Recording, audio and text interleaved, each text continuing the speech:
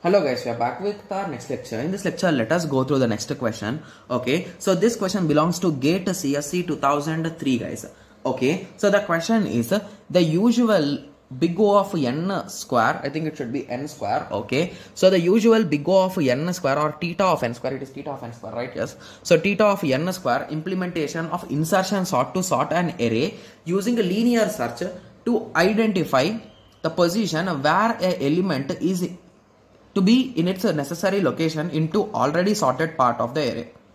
Okay, so if instead of using a binary search, if we use a binary search to identify the position, the worst case complexity will run up to. Okay, so here if you recall how exactly insertion sort will work guys, so let us try to recall.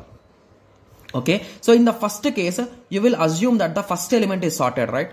Okay, so in the second case you will take the second element, okay, element and you will place it in its own position, right? Yes, so now after that the two elements will be sorted. So in this way you are going to sort them, right? But while we are searching for the element, so if few of you might be saying that we did not listen your insertion sort lecture, please at least give us some knowledge, right? Yes, so let me give you what's there in that, right? Yes, so initially let us assume our array is 8 9 3 2 1. So I took a small array guys because I don't want to make things complex.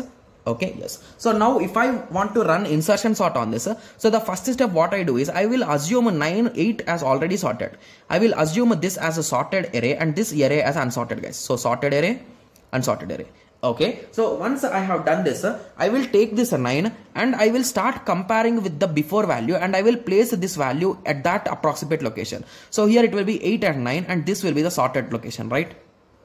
Yes, similarly now I will take 3 and I will place in its own location. So indirectly 3 should be the least value, right? So 3 will come first, then 8, then 9. So now everything is sorted, 2 1. So basically how exactly I know the location is, I will compare 9 with 3 guys. So is 3 less than 9? Yes, so I will write 9 here and I will keep 9 there only. Okay, again I will compare 8 with 3. So is 3 less than 8? Yes, so I will swap it with here. And is there any element before it? No, so I will write 3 here. So in this way the swapping will be done. So here how I am checking guys, I am checking linearly element by element, right? Yes. So what if they are saying if I instead of this, if I use a binary search, so what exactly binary search does? So if this is the array, if it is completely sorted, remember only on sorted arrays you can apply binary search guys. Okay, so what we do in binary search is we divide the list into two parts and you will take the first element guys, observe. So you will find the center element and you will compare your element, that is x, with this value. So if our x is less than this value, means indirectly our x is on the left side. If it is greater, if it is on the right side. So basically you are going to divide the list into two parts. So with the help of this, you can reduce the cost of searching from n to log n because you are going to divide exactly half, right? Yes. So with this understanding, you can say that previously it was n into n and once you updated this to log n, it becomes a n log n, right? So the updated cost.